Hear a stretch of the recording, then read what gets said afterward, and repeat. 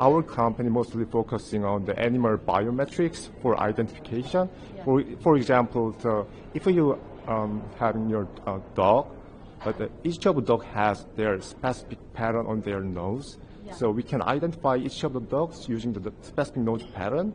And then also, not only dog, also cattle, and even the goats have the specific pattern for their nose. So we are focusing on that, so identifying them using the specific pattern.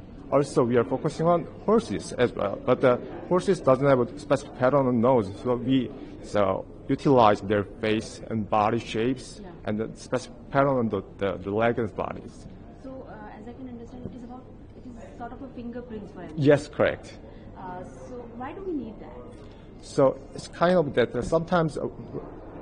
Basically, in South Korea, we are microchipping the dogs and cattle, but sometimes the microchip sometimes not recognized by the device. Yeah. In that case, we cannot know who owns this dog. If the dog is lost and then somebody abandoned dog, we cannot recognize them. Yeah. In that case, dog nose is a unique identifier, so that if we just capture nose print with your smartphone, and then we just search it, identify who's the owner, who abandoned this dog, and other cases. Also, we are focusing on the nose image to identify if there's any health issue with the dog or cattle. So how are you utilizing technology like AI into your product?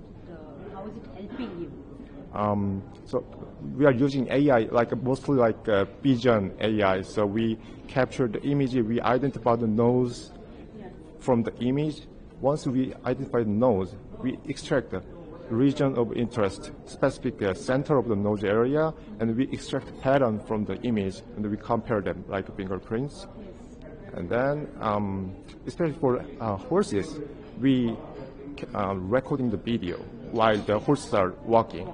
And by looking at the leg movement, and then we can identify them whether there's any issue with their legs and bodies.